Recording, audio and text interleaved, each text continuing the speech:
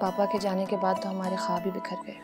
शिकवा है दर्द से मुझको, ये कहाँ साथ रहता है, देके उम्मीद के लौटाऊंगा, मेरी खुशियों से कहता है, ये कहाँ साथ रहता है, ये कहाँ साथ रहता है, शिकवा है दर्द से।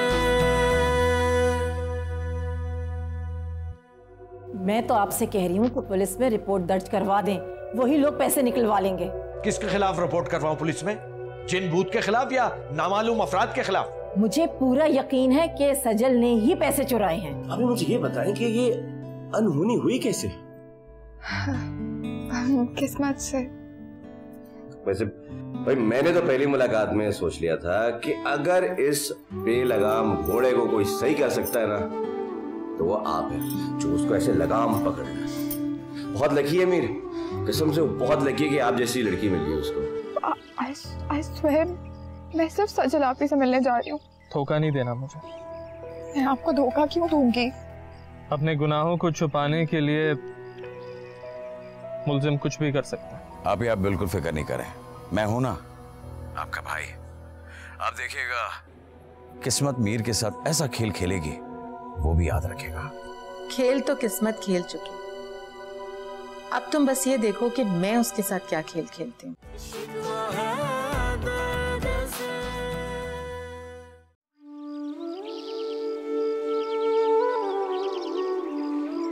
अगर मैं मीर की नस्लों में एक मुजरिम नहीं होती, ये चोर पुलिस का खेल नहीं होता, बस हम मियाँ बीवी होते, कितनी खुशनसीब होती ना मैं जानती हूँ कि वो बाय नेचर बहुत केयरिंग है। इस वक्त चांद में भी जज्बात धड़कते हैं कभी कभी।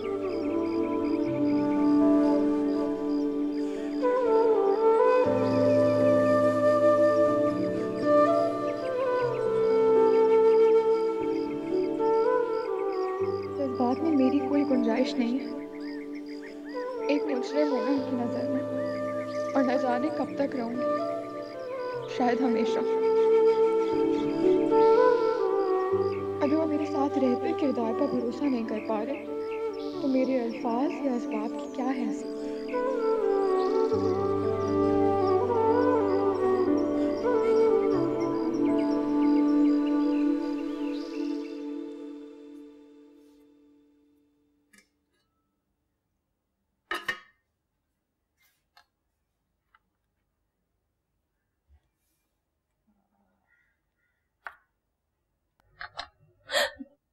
थैंक गॉड तुम मिल तो गई। जब भी देखो काम कर रही होती हो, किचन में लगी रहती हो। आपको कुछ चाहिए था फहद भाई? क्या मुझसे हटकर कोई बात नहीं कर सकती? जब भी देखो चाय बना दूं, ये कर दूं, वो कर दूं। क्योंकि मेरा काम ही यही है। मुझे तुमसे कोई काम नहीं करवाना। तो मुझे मेरा काम करने दें। तुम्हें यहाँ मेरे रहने से कोई मसला है? मसला है, आपको नहीं है लेकिन मुझे जरूर है। मतलब? चची जान ने मुझे आपसे बात करने से सख्ती से मना किया है। यानी कि तुम मुझसे बात नहीं करोगे? नहीं करूंगी, और वैसे भी मुझे बहुत काम करने हैं। आप यहाँ से जाइए प्लीज। सजल, सजल प्लीज ऐसा मत करो। फहद भाई प्लीज मेरा हाथ छोड़े, मेरे लिए और मुश्किलें पैदा मत करें। खुदा के लिए मेरे ऊपर रहम करें आप। मैं तुम्हारे लिए मुश्किल नहीं, आसानी पैदा करना चाहता हूँ। छोड़े मेरा हाथ।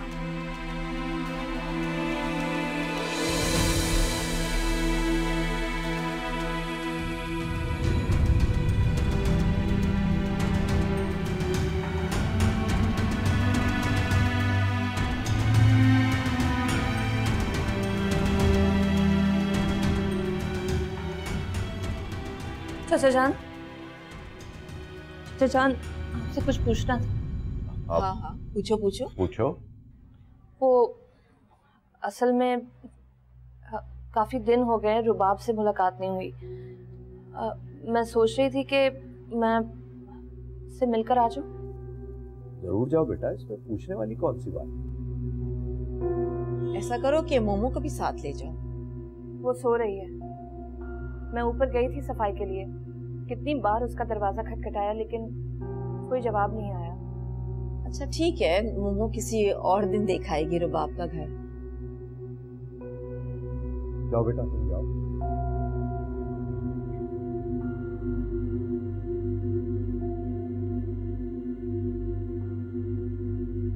वो मेरे पैसों का क्या हुआ सभी? मिले? कैसे पता चलना है? वैसे मैंने पूरी नजर रखी हुई है सज्जल पे। मुझे लगता है ये पैसे सजल ने चोरी नहीं की। और मेरा दिल कहता है कि ये पैसे सज्जल ने ही चुराए हैं और रुबाब के पास रखवा दिए हैं, और आज वो ये पैसे ही लेने जा रही है ताकि चुपके से लाके अलमारी में रख दे। देख लीजिएगा आप। देख लूंगा। तुम्हारे भी दिमाग में पता नहीं कहां कहां से खुराफात आ जाती है।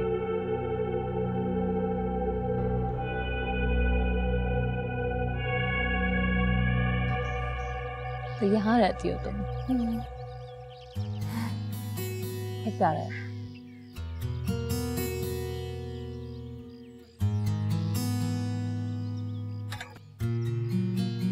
थैंक यू सौरा दी। शुक्रिया।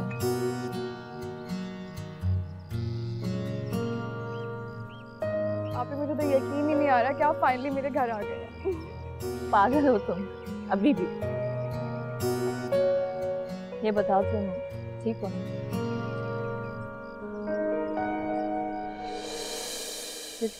ये तुम्हारे हाथ को क्या हुआ है? आप ही जल गया था। वो कैसे? चाय गिर गई थी। तो ध्यान से काम किया करो ना बुद्धू। मीर कहाँ है? वो किसी काम से बाहर गए हैं। और वो क्या नाम है उनका, छोटे से हानी मियाँ का है? वो गेम्स खेल रहा होगा, यहीं कहीं होगा। माशाल्लाह घर तो बहुत खूबसूरत है। मीर भाई तुम्हारे साथ ठीक है? जी बहुत अच्छा है। अच्छा वैसे तो खाना मैं बहुत अच्छा बना लेती हूँ, लेकिन मैं सुगरा भी को बोल कर आती हूँ आपके खाने का। माशाल्लाह। लेकिन सुनो, तुम इधर ही बैठो, खाना बनाने की कोई जरूरत नहीं है, मुझे अभी जाना है। आप भी ऐसा कैसे हो सकता है कि आप मेरे घर आए और बगैर खाना खाए चली जाएं? आप आराम से बैठेंगी, आप खाना खाएंगी और शाम को जाएंगी, ठीक है? आप ही क्या हुआ? कुछ नहीं। आपको लगता है कि आप मुझसे झूठ बोल सकती हैं? आपको याद नहीं है मैं आपका तोता हूँ, आप मुझसे कुछ नहीं छुपा सकती। बताएं क्या हुआ है? मैं तुम्हें अपने घर में देख के बहुत पुरसुकून हो गई हूँ। तुम्हें पता है ना मैं कितनी परेशान थी तुम्हारी शादी से पहले, और फिर मीर का शादीशुदा होने का सुन के मैं बहुत डर गई थी। वो सब तो ठीक है आप ही, लेकिन असल बात क्या है? कितनी जिद्दी हो तुम। वो तो हूँ।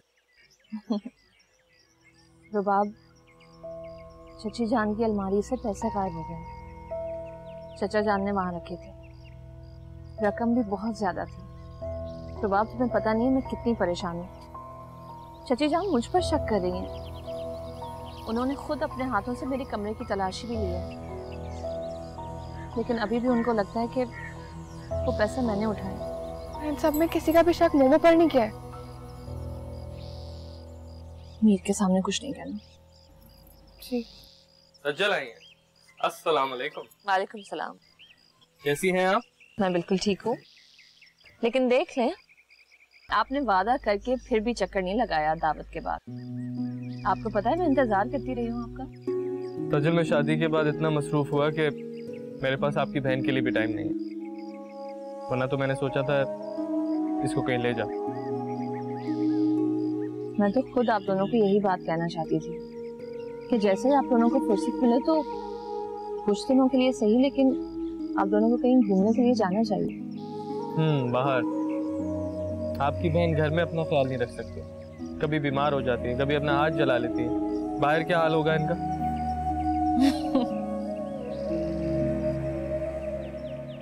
अरे खाना खाया आपने? कुछ वो मैं बस बोलने ही जा रही थी सुगराबी को। थोड़ा एहतमाम करना होता है, मुझे पहले बता देती मैं ऑर्डर करता हूँ कुछ आपके लिए। नहीं, सच पूछे तो मुझे बिल्कुल भी भूख नहीं लगी। मैं बस थोड़ी देर के लिए रुबाब से मिलने आई थी। थोड़ी देर कैसे, अभी आप बैठे, खाना हमारे साथ खाएंगी, फिर दोबारा चाय पियेंगी और शाम में मैं आपको ड्रॉप कर दूँगा। जी। आप दोनों बहनें यहाँ बैठे बातें करें, मैं चेंज करके आता हूँ।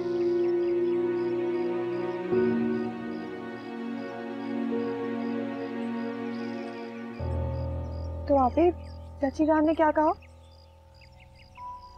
कहना क्या है उनको बस अपनी रकम बहुत जल्द वापस चाहिए।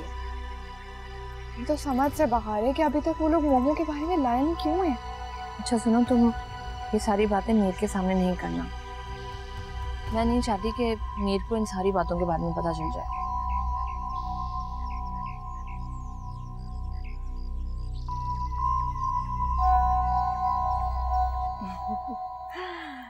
शुक्र है मिसेस जवाद कि आप वापस तो आई। मैं किसी वक्त मोमो के साथ चक्कर लगाऊंगी। जी जी, प्लीज़ डू दैट। एक्चुअली इतने नए डिज़ाइंस हैं, आप तो देख के खुश हो जाएंगी। मैं 1-2 दिन में ही डिस्प्ले कर लूँगी। अच्छा, तो हो सकता है कि मैं कल ही आ जाऊं। Most welcome. अब सज्जल और रुबाब कैसे? अरे हाँ, मैं तो आपको इतनी बड़ी बात बताना ही भूल गई। रुबाब की हमने शादी कर दी। अच्छा, रुबाब की शादी? वो तो पढ़ना चाहती थी और कुछ बनना चाहती थी, और सज्जल उससे बड़ी है, उससे पहले आपने रुबाब की शादी कर दी, और वो भी ऐसे इतना अचानक। बस मिसेस जवाद, क्या बताऊं मैं आपको, जल्दी जल्दी शादी क्यों करनी पड़ गई। बहुत से मसले हो गए थे। आपको तो मालूम है ना कि दोनों बहनें यतीम हैं, और अब रुकैया भी नहीं रही कि उन पे नजर रखे। मेरे सर से तो बहुत बड़ा बोझ उतर गया, शुक्र है खुदा का। अच्छा, वो सज्जल से मैं बात कर सकती हूँ? कुछ डिज़ाइन है, उसके बारे में उससे बात करनी थी। अब वो रुबाब से मिलने गई है। मेरी एक्चुअली ब्रांड की एग्जीबिशन है एक होटल में, तो मैं चाह रही थी कि सज्जल भी मेरी मदद कर दे। तो एनीवे चले, मैं उसका इंतज़ार कर लूँगी। जब वो आए तो मुझे बता दीजिएगा। सज्जल को मैं अपने साथ ही ले आऊँगी। हाँ, ये तो और भी अच्छा हो जाएगा। हाँ हाँ, तो और क्या। अब घर बैठे बैठे अपना वक्त ही ज़ाया कर रही है ना, अपना हुनरी काम में ले आएगी। जी जी बिल्कुल। ओके जी, खुदा हाफिज। ओके ओके मिसेस जवाद, खुदा हाफिज।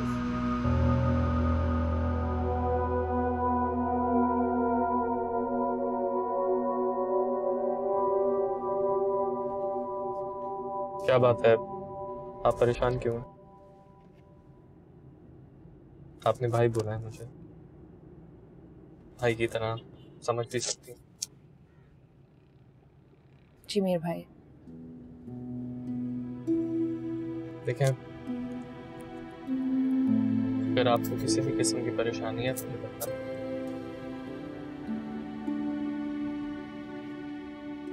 मेरे लिए मोहब्बत के रिश्तों से ज्यादा भरोसा मायने रखता है, और वो भरोसा जो हमेशा कायम रहे।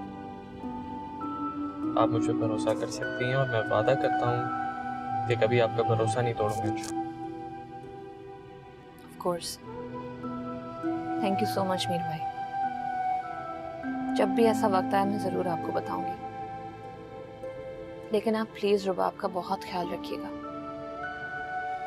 बहुत लाडली है वो मेरी।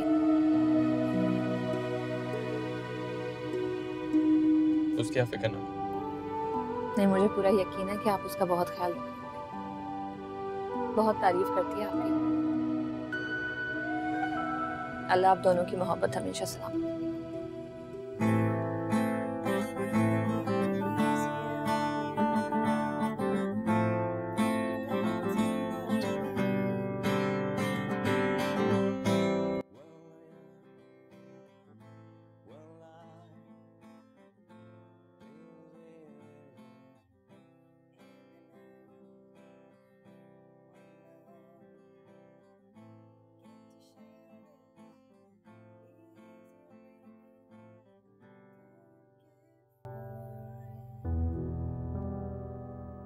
अली, अली, क्या हो गया? बजा क्यों नहीं रहे, गा क्यों नहीं रहे? ओह यार, अब कौन है यार आप? मतलब मेरी समझ नहीं आता कौन हूं मैं। कभी मुझे ड्राइवर बना लेती हैं, कभी मुझे म्यूजिशियन बना देती हैं। एक दफा क्यों नहीं बताती भाई कि मैं कौन हूँ? क्या हुआ, गुस्सा क्यों है? यार गुस्से की बात है ना, अब इकलौता भाई हूँ कि नहीं हूँ मैं, उसको कोई लिफ्ट ही नहीं है। आपने क्या बताया था मुझे उससे? वो जो लड़की है सज्जल, वही जिसकी बहन सीढ़ियों से गिर गई थी, उसको कुछ एक्सीडेंट हो गया था। अच्छा, उसका नाम भी याद है तुम्हें? जर्नलिस्ट हूँ, मेरा हाफिज़ा ही मेरी ताकत है। कनाडा जाने से पहले हम सजल के घर तो गए थे। अरे मुझे पता है, आप मुझे ड्राइवर बना के ही तो लेकर गई थी। अली, तो पता है सजल की छोटी बहन की शादी हो गई है। मुझे वो दोनों बहनें बहुत अच्छी लगती हैं, लेकिन सजल उसकी बड़ी बहन है और मुझे समझ नहीं आ रही छोटी बहन की शादी उन्होंने पहले क्यों कर दी है। मैं तो बहुत डिस्टर्ब हूँ इस बात से। अगर सजल होती तो मैं उसे पूछ लेती, लेकिन वो घर पे नहीं थी। ये बताएं कि आज खाने में क्या बनवा रही हैं? जो खाना है खानसामा को बोल दो। पता नहीं मुझे मीर की तरह घर का खाना कब नसीब होगा। तुम्हें इतनी हसद क्यों भरी हुई है? शादी कर लो ना, अपने को संभालने के लिए, घर को संभालने के लिए कोई ले आओ। यार मैं तो सोच रहा हूँ कि जब मेरी आने वाली बीवी आएगी मुझे कितने मजे मजे खाने खिलाएगी।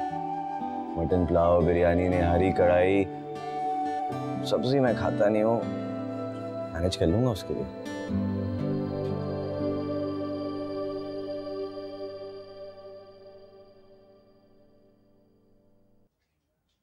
शशि जान बैठिए ना, कोई काम है आपको? सिलाई हो रही है। तुम रुबाब की तरफ गई थी, कैसी है वो और तुम कब आई? रुबाब ठीक है, अभी मीर आए थे मुझे ड्रॉप करने।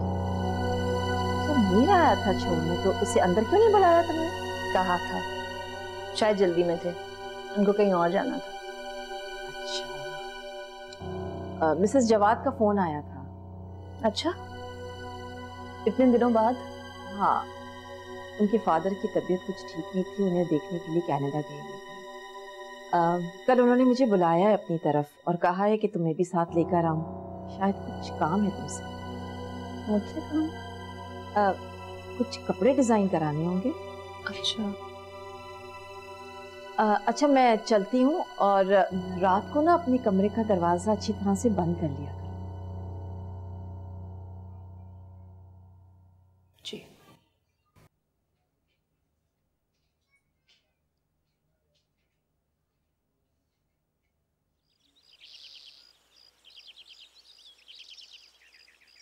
जैसे मिसेस जवाद, आपने सारे ही कपड़े बहुत ही हसीन बनाए।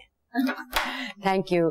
जो आपने सूट पसंद किया है वो मैंने आपके लिए स्पेशली बनाया था, इसीलिए तो मैंने अलग रखा हुआ था। हाँ हाँ भाई, वो तो मैं लेकर ही जाऊंगी। इसके अलावा और कुछ डिजाइन करे ना तो मुझे जरूर बताइएगा। बिल्कुल बिल्कुल, आप खुद बुटीक आके देख लीजिएगा। हाँ ये भी ठीक है। और हाँ सजल, तुम मेरे साथ आके क्यों नहीं काम करती? तुम्हें इतना टैलेंट है, इसको वेस्ट मत करो। भला मैं आपके साथ क्या कर सकती हूँ? हाँ हाँ हाँ, क्यों नहीं कर सकती तुम? देखो, ये तुम्हारे लिए बहुत अच्छी अपॉर्चुनिटी है। 1 महीने में समर ड्रेसेस की एग्जीबिशन होने वाली है। मेरे पास लोग भी कम है और टाइम भी कम है। अगर तुम मेरे साथ आ जाओगी तो इतनी आसानी से काम हो जाएगा। जी मैं सोचूंगी इसके बारे में। देखो, सोचने का वक्त अभी बिल्कुल भी नहीं है, यही तो मैं तुम्हें बताने की कोशिश कर रही हूँ। सिर्फ काम करने का वक्त है। हाँ हाँ, मैं तो खुद इससे कहती हूँ कि इसके पास हुनर है तो वेस्ट क्यों कर रही है? अपने हुनर को काम में लाओ ना।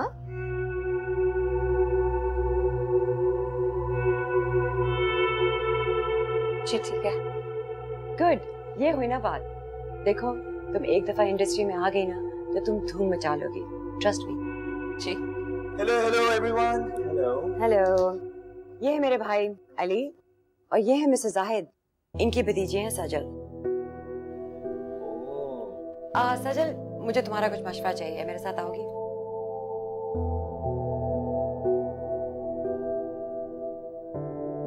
बहुत शौक था मुझे आपसे मिलने का। आपको एक बात बताऊं, मेरी आप ही आपकी इतनी तारीफ करती हैं, इतनी तारीफ करती हैं कि मैं आपको क्या बताऊं। कहते हैं उनके तमाम कस्टमर्स में से ना जो सबसे ज्यादा खुश लिबास है ना, आप हैं। मानना पड़ेगा, वाकई आप बहुत खुश लिबास है। कमाल का मेंटेन किया हुआ है आपने अपने आप को। कैसे कर लेती हैं आप ये सब? थैंक यू बेटा, थैंक यू सो मच। बस मुझे तो कीमती और ब्रांडेड कपड़े पहनने का क्रेज है। मेरी अलमारी में आला और कीमती कपड़े भरे हुए, और मेरी बेटी भी मुझ पर ही गई है, उसकी भी पसंद बहुत अच्छी है। और मैं तो सारे कपड़े मिसेस जवाद की डिजाइन किए हुए पहनती हूँ। कमाल है। वैसे आप जैसा बाज़ौक़ इंसान मैंने अपनी जिंदगी में नहीं देखा आंटी। सॉरी मैंने आपको आंटी कहा, आपको माइंड तो नहीं किया? अरे मैं क्यों माइंड करूंगी, तुम आओ ना किसी रोज घर पे चक्कर लगाओ, बैठेंगे बातें करेंगे। हाँ हाँ क्यों नहीं, जरूर आऊंगा मैं आपके पास।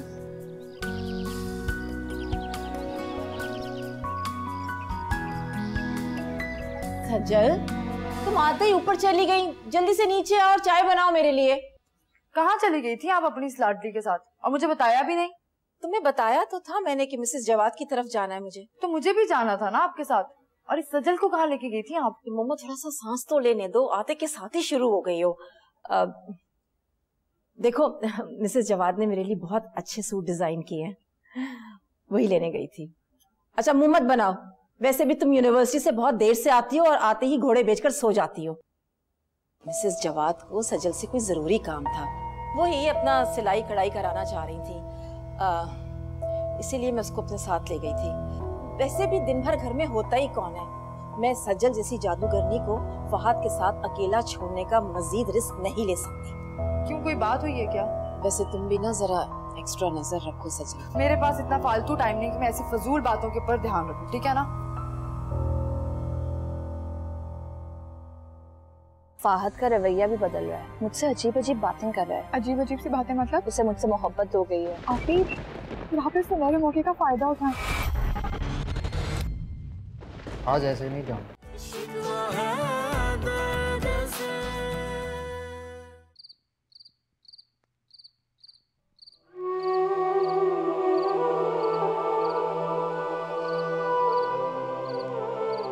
क्या करूं, कैसे सज्जल से बात करूं,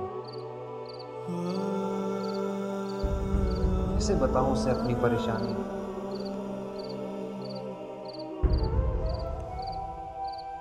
मामा भी तो आजकल बहुत अजीब रिएक्ट कर रही है, लेकिन मुझे सज्जल से बात करनी हो।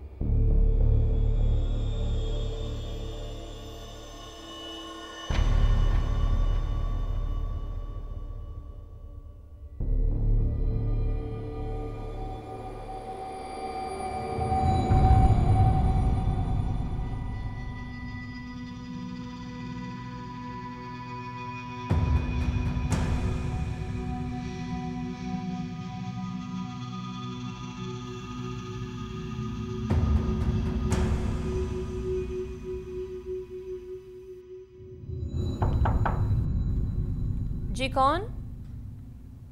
आइए।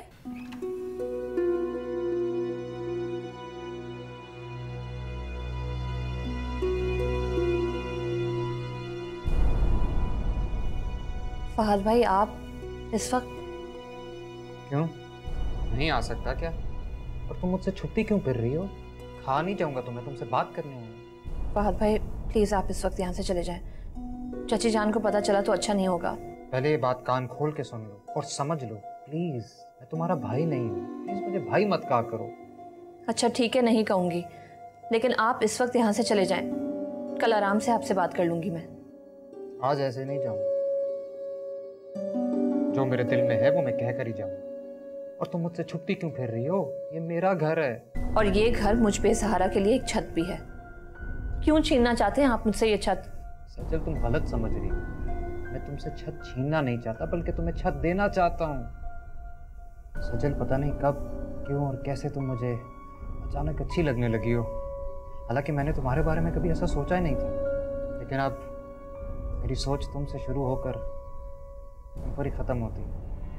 अल्लाह का वास्ता है फहद भाई, आप यहाँ से चले जाएं इस वक्त प्लीज। मैं तुम्हारे जवाब का इंतजार करूंगा।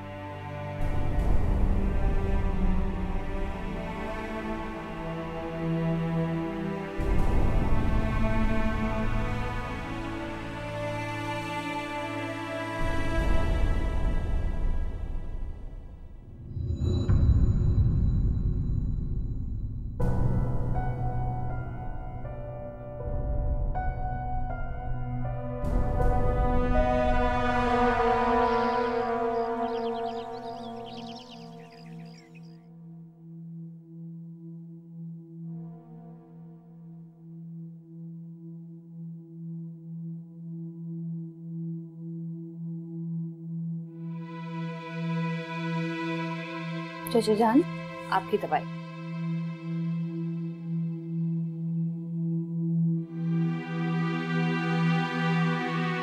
सुनो, तुमने मिसेस जवाद की ऑफर के बारे में क्या सोचा है? ऑफर? अच्छा, नहीं अभी तक कुछ नहीं सोचा चाची जान।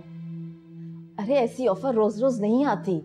मिसेस जवाद को तुम्हारे डिजाइन और तुम्हारी सिलाई बहुत पसंद आई है, बहुत तारीफें कर रही थी वो तुम्हारी।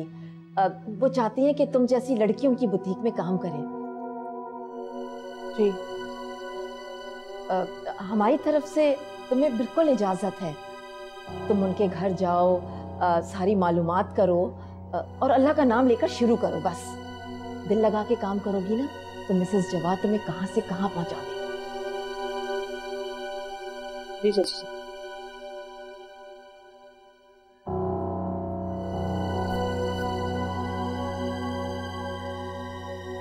ये आप इसको किस काम का कह रही थी? मिसेस जवाद है ना, इसकी डिजाइनिंग की बहुत तारीफें कर रही थी और बहुत ही इसरार कर रही थी कि उनकी बुटीक में ये काम करे। यही समझा रही थी इसे कि मैं काम कर लेगी। मगर क्यों? वैसे तो आपको खानदान और इज्जत की बहुत फिक्र रहती है। घर में सिलाई करती है तो आपकी ऊंची नाक कटने लग जाती है। अब मिसेस जवाद की बुटीक में जाके काम करेगी तो सब ठीक रहेगा, तब नहीं कोई फर्क पड़ेगा। आजकल अच्छे घरों की लड़कियां भी काम करती हैं और मिसेस जवाद ना बार बार कह रही थी सजल के लिए, तो मैंने भी कह दिया जाने दो। क्या हो गया आपको? आप तो पहले ऐसी नहीं थी। तुम घर में रहोगी तो तुम्हें पता चलेगा ना कि आखिर इस घर में हो क्या रहा है। ये दर्जन मेरी बराबरी के ख्वाब देख रही है, मेरे ही बेटे को मेरे सामने लाके खड़ा करना चाहती है। क्या? फहद भाई और सजल? हाँ, अब समझी तुम? इसलिए यही बेहतर है कि ये मिसेस जवाद के यहाँ जाकर काम करे। तो मम्मा घर के सारे काम कौन करेगा फिर? कैसे मैनेज होगा सब कुछ? इतने छोटे से फायदे के लिए मैं अपनी नस्लों का इतना बड़ा नुकसान नहीं करूंगी। मगर मम्मा इस तरह से आजादी के साथ जाके काम करेगी तो हाथ से ना निकल जाए ना। उसकी फिक्र मत करो, मुझे चिड़िया के पर काटने आते हैं। फिलहाल तो मुझे इस बात की टेंशन है कि जो सैलाब मेरे घर में आ रहा है कहीं वो हम सबको न डुबो दे। अरे वाह, मेरी मामा तो बहुत इंटेलिजेंट है। अच्छा मम्मा, मुझे यूनिवर्सिटी जाना है पहले और फिर वहाँ से लकी के घर जाना है और मुझे थोड़ी सी देर हो जाएगी। क्या है ये रोज रोज लकी के यहाँ जाना?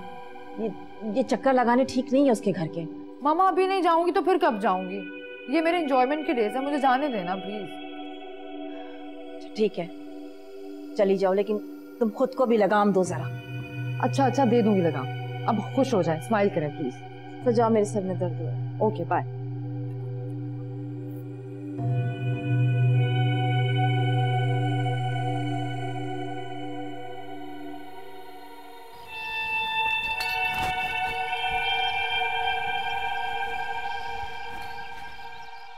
सज्जल, कब से तुम्हें ढूंढ रहा हूँ मैं। ये बात तो सुन लो, मैं सारी रात नहीं सो पाया और सुबह होते ही नजरें तुम्हें ढूंढ रही। मुझे आपकी इन ख्वाबीदा बातों में बिल्कुल भी दिलचस्पी नहीं है। लेकिन मुझे यही ख्वाब दिलचस्प लगने लगे हैं आजकल। देखो मेरी आंखों की सुर्खी, खुली आंखों ने ना जाने कितने ख्वाब बनाए हैं रात में। लेकिन फिर भी आगे बढ़ने से पहले मुझे तुम्हारा जवाब चाहिए। मेरे पास आपकी किसी बात का जवाब नहीं है। क्यों आप मेरे इस घर में बची कुछ जिंदगी को भी मुश्किल में डालना चाह रहे हैं? चलो एक काम करते हैं, क्यों ना हम घर से बाहर मिलें, जहाँ तुम कम से कम ज़हनी कैद से तो आज़ाद होकर मेरे बारे में सोचो, हमारे बारे में कोई बात कर सको। तुम समझ रही हो ना मैं तुमसे क्या कहना चाह रहा हूँ, क्या सुनना चाह रहा हूँ? नहीं, मैं नहीं जानती और जानना भी नहीं चाहती। आप प्लीज यहाँ से जाएं। मुझे तुमसे कुछ सुनना है सज्जल, सिर्फ एक बार बोल दो जो मैं सुनना चाहता हूँ। आई लव यू सज्जल, मैं तुम्हारी खातिर कुछ भी कर सकता हूँ, हर तूफान से टकरा जाऊंगा।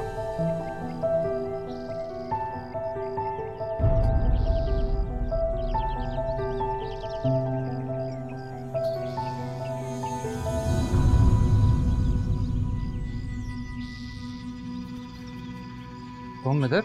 वाह, आज जल्दी नहीं उठ गए आप भाईजान? मैं वॉक कर रहा था। अच्छा, उधर मम्मा आपको ढूंढ रही हैं? मैं जा रहा हूँ। तूफान से टकराऊंगा, अभी जाके मम्मा को बताती हूँ। आपी, ताईजान ने आपको काम करने की इजाजत दे दी है, मिसेस जवाद के बुटीक पे? आप मुझे बना रही हैं ना? ऐसा नहीं हो सकता। अरे नहीं, सच कह रही हूँ। मैं खुद हैरान थी कि चची जान को अचानक मेरी फिक्र कैसे हो गई, लेकिन मैं बहुत खुश हूँ। आपी, यहाँ पे सुनहरे मौके का फायदा उठाएं। आप घर से ही काम करेंगी ना? उसका अभी मुझे नहीं पता, मैं से जवाद के पास जाकर बात करूँगी, लेकिन मुझे नहीं लगता कि घर में रहकर ये मैं काम कर पाऊंगी। मेरा भी यही ख्याल है। पता है, चची जान का रवैया मेरे साथ बहुत बदल रहा है। आपी, याद आया, आपको वो पैसे मिल गए? नहीं, वो तो नहीं मिले, पर छोड़ो, कुछ नहीं। क्या कुछ नहीं आपी? फाहद का रवैया भी बदल रहा है, मुझसे अजीब अजीब बातें कर रहा है। अजीब अजीब सी बातें मतलब? वही ना कि उसे मुझसे मोहब्बत हो गई है और वगैरह वगैरह। तायमी को पता है इस बारे में? नहीं, मुझे नहीं लगता। जिस दिन तायमी को पता लगा ना, उस दिन आपका आखिरी दिन होगा। आपी, गोली मार देंगे वो आपको। आपी, प्लीज आप देखना भी मत। इतने साल हो गए हमें इस घर पे रहते, कभी साथ बिठाकर तायमी ने खाना तक तो खिलाया नहीं, तो रिश्ता क्या हाथ देंगी? आपी, आपको मजबूत रहना होगा। आप बिल्कुल उनकी बातों में बताइएगा। तुम आ जाओ ना, सच में मुझे तुम्हारी बहुत जरूरत है इस वक्त। मैं मीर से बात करती, आपको मजबूत रहना होगा। आपी, ठीक है? ठीक है, अल्लाह हाफिज।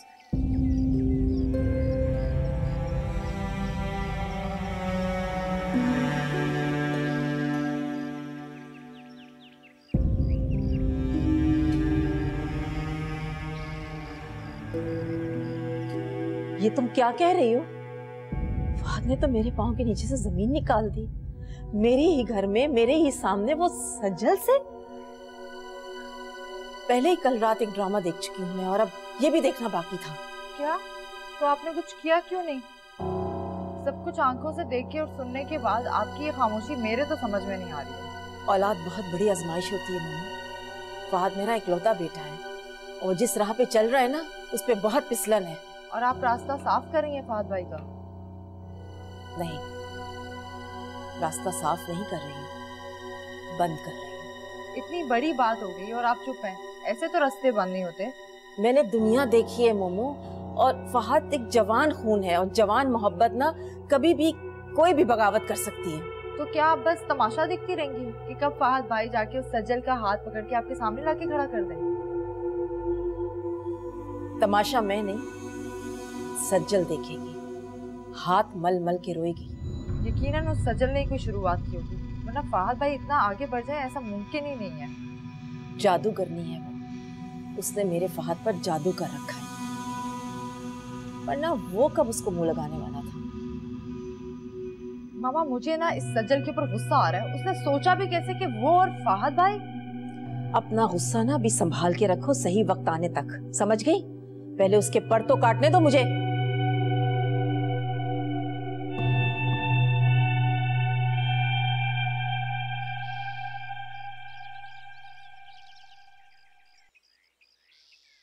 ये लो भाई चाय। इसकी क्या जरूरत है? बहुत अच्छा किया तुम आ गई, तुम्हें पता है मुझे कितनी खुशी हो रही है? मुझे भी बहुत अच्छा लग रहा है यहाँ आके आपसे मिलके। एक बात बताएं मुझे कि फहद भाई का क्या सिलसिला है?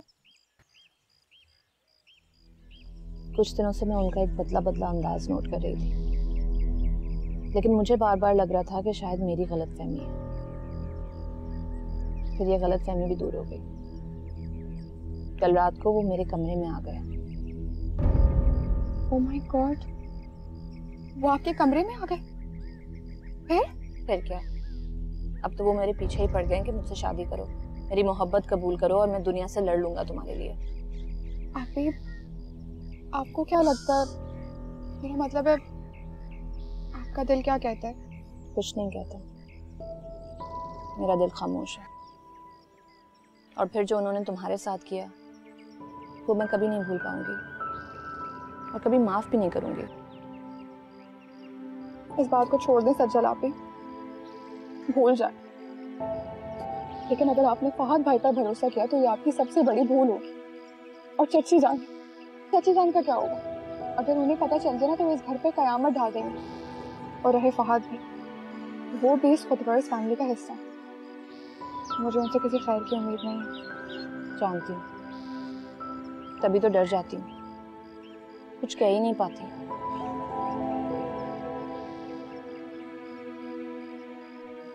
अब आप क्या करेंगी? मैंने कोई ख्वाब नहीं सजाया, लेकिन अब मैं भी चाहती हूँ कि मेरा एक घर हो, एक दुनिया हो जहाँ मोहब्बत के साथ साथ मुझे इज्जत भी मिले और जहाँ चचा जान, चची जान और मोमो एंड सबकी खफकी का डर ना हो। वही तो मैं आपसे कह रही हूँ, फहद भाई की मोहब्बत का मतलब जानती हैं? जिंदगी भर की गुलामी, जिल्लत, नफरत। फहद भाई में इतना दम हम नहीं है कि वो अपनी माँ बहन के सामने आपकी इज्जत जाके करवा सके या आपके लिए उनके सामने जाकर खड़ी हो सके। जानती हूँ, तभी तो डर जाती हूँ, कुछ कह ही नहीं पाती। मैं तुम्हें अपने दिल का हाल बता सकती हूँ, अपने दिल का बोझ हल्का कर सकती हूँ। मैं नहीं चाहती कि जिंदगी भर तक की जिल्लत मेरे साथ रहे। तो चलो लाए, सारा बोझ मुझे दे दें।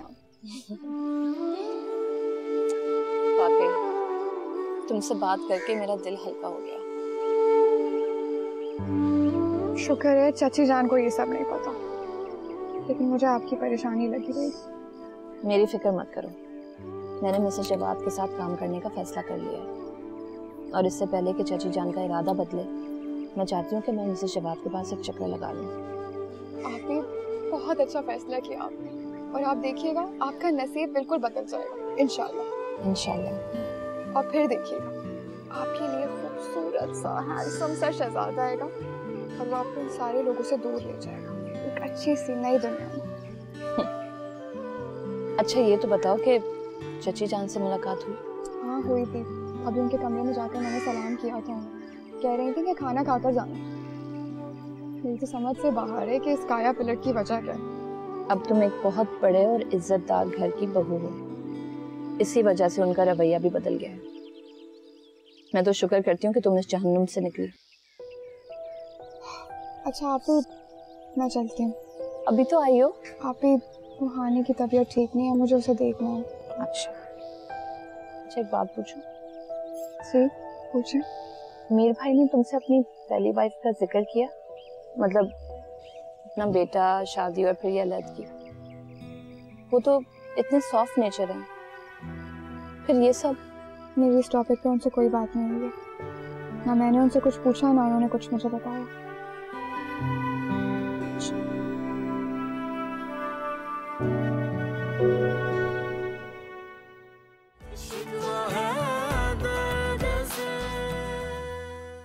ठीक है, इनसे मोटे मोटे आंसू रोज देखता हूँ मैं। आंसू होते ही झूठे, पता है ना तुम्हें? अपनी एनर्जी इन आंसुओं पे वेस्ट करने के बजाय काम कर सकती हो। कितना अच्छा होता ना मामा, रुबाब भाभी की जगह नाज़लीन आपकी हमारी भाभी होती तो। खैर खुश तो मीर भी नहीं है। अभी जितना सुकून से रहना चाहता है, पहले अपनी नई नवेली दुल्हन के साथ। मजा तो तब आएगा जब उसकी बीमारी का राज खुलेगा। मैं तो समझी थी कि शायद आप हमें भूल गए होंगे, लेकिन आपकी याददाश्त कमाल है। मैं अपने केसेस और उनसे वाबस्ता चेहरे इतनी आसानी से नहीं भुलाता। जी कहें, मैं आपकी क्या खिदमत कर सकती हूँ? दरोज वक्त से